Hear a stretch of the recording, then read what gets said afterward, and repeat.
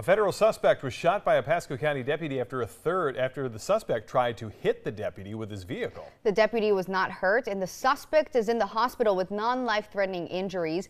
News Channel 8's Marilyn Parker is live at the Pasco County Sheriff's Office with the latest. And Marilyn, the suspect made comments about possibly hurting police officers.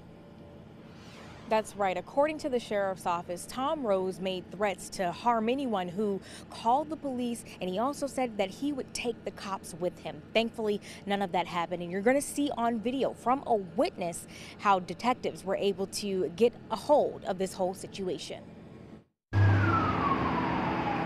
This video shows the arrest of a wanted man who the Pasco County Sheriff's Office said had just tried to hit one of their detectives with his car. I thank God Almighty because the suspect, Tom Rose, tried to kill one of our detectives today.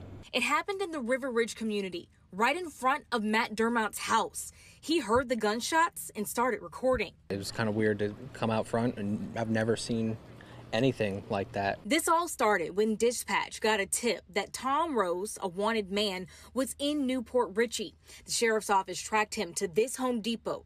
Rose ran from them. Units fell back, but kept watching. Then Rose was spotted in the River Ridge community.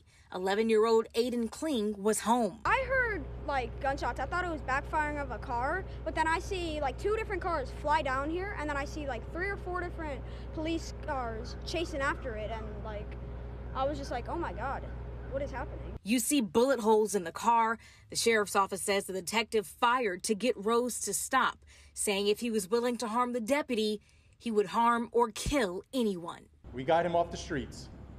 He will be in federal prison for a long time. But hearing that detective's voice on that radio, you realize how dangerous that situation was.